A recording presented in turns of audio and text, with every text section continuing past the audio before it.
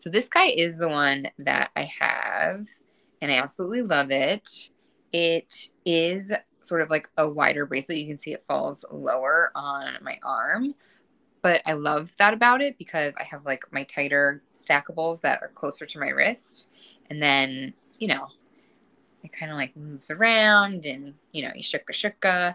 And it's just really, really cute. And it has so many beautiful colors in there. You have like limes and then deeper greens and turquoises and ruby reds, little like canary yellow in there. And then there's a really pretty pale pink too. And even the order of the colors is really just like well curated and beautiful. It's a beautifully designed piece. And, you know, super sort of like stretchy, easy to get on and off. Yeah. And we talked about each of the reasons and how it was started by Charles, the Australian designer who may or may not live in Malibu now. I like to imagine that he lives in Malibu in a mansion. What do you guys think? Have you guys been to Malibu? Does it just make you think of that Miley Cyrus song, Malibu? Because it makes me think of that. It's a good song, actually. I don't really like Miley Cyrus's music all that much. I like her as a person, but sometimes I don't love all of her music, but that Malibu song is pretty good. I like it. I definitely like it. Okay, I want to look up this bracelet because I want to tell you and what exactly the stones and the metal are.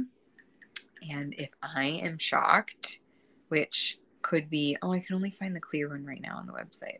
That's kind of sad. I hope that doesn't mean that the one I'm showing you sold out. Guys, it's once again 14 karat gold plated. Wild. 5780. 14 karat gold plated bracelet.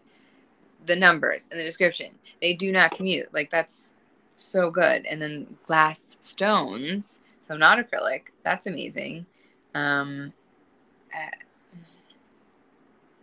The value that Verishop offers is unprecedented, and I can't overstate it enough. I can't. It's also just a really cute bracelet, you know, on the superficial side of things. It's adorable. Completely adorable.